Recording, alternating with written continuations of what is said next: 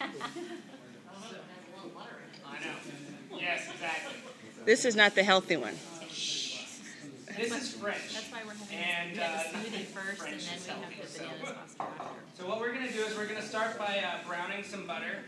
And we're basically sauteing bananas. This is another little 5-minute recipe. And everybody, I'm sure, has seen flambe, which basically means that you're burning alcohol. You set the pan on fire. So I'm going to go ahead and get this butter butter melted down real fast. How much butter was that? This is a fun dessert to have as a side dish. Or you guys could serve it over crepes or pancakes or what else did I serve? We can serve that over. Waffles. You serve it right next to your 5-minute ice cream too. So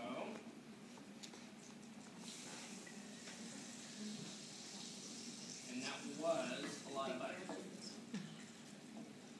Basically we're looking for enough butter to cover the bottom of the pan. So Thank you. we're making a large recipe right here, so while we're doing that, some bananas right there.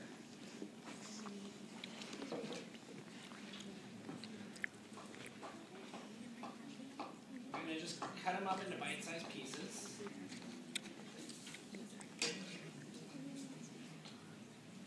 Alright.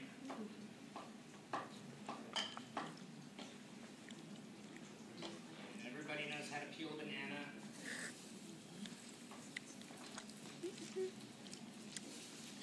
And then for the sake of speed, get some ahead of time.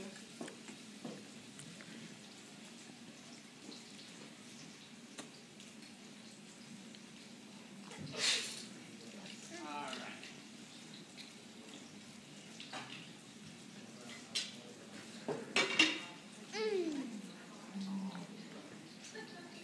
Alright, so while those So yummy.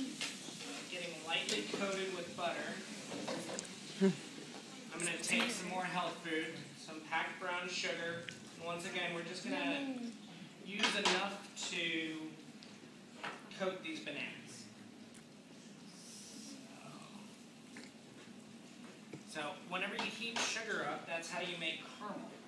So what we're going to do, this process is caramelizing these bananas. So we're just going to go ahead and cook these down. And all of this is coming together. We'll make our 5-minute ice cream. Leanne, you want to bring the smoothie that I just did, and they can taste that one too.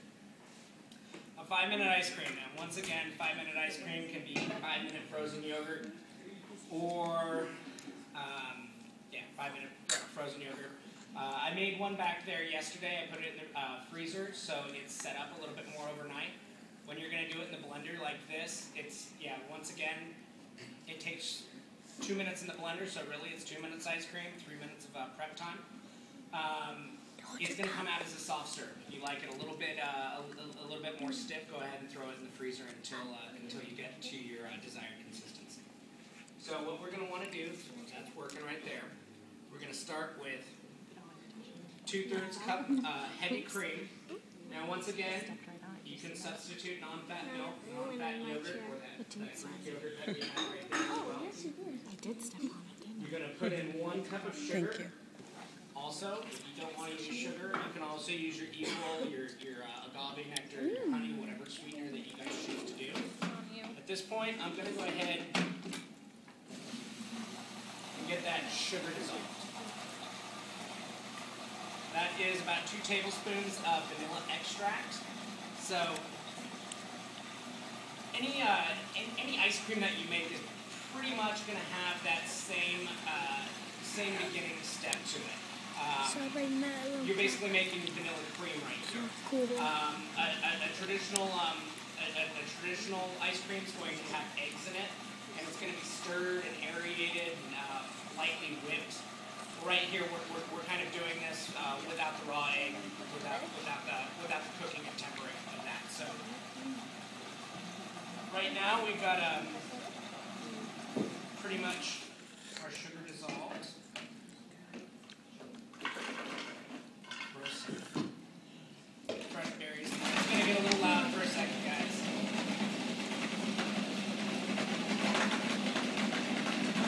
So, once again, those frozen berries, it can be frozen raspberries, it can be frozen peaches. You have peaches coming off the trees in the backyard, or any stone fruits that you have. Throw them in the freezer the night before. You guys, right before you guys sit down and watch a movie at night, do your 5-minute ice cream, and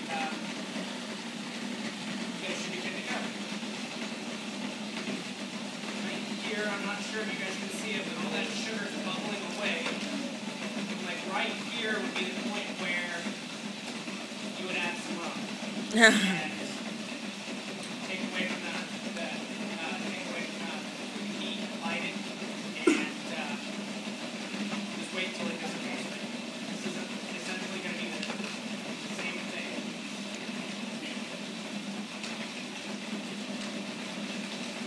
I wonder what the ice cream is going to taste like.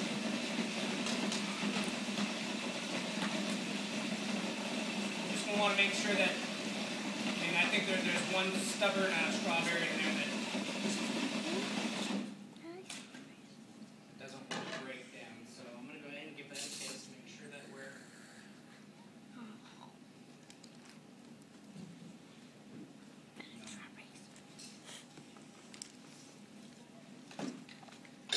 go ahead and taste that.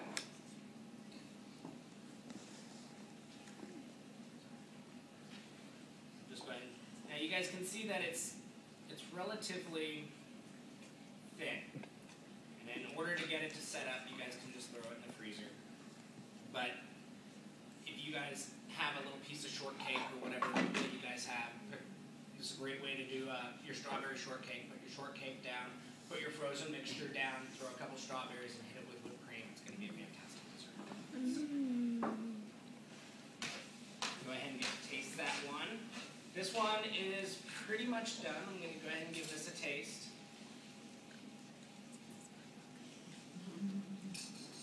I'm not a sweet fan, but that's delicious. Alright, so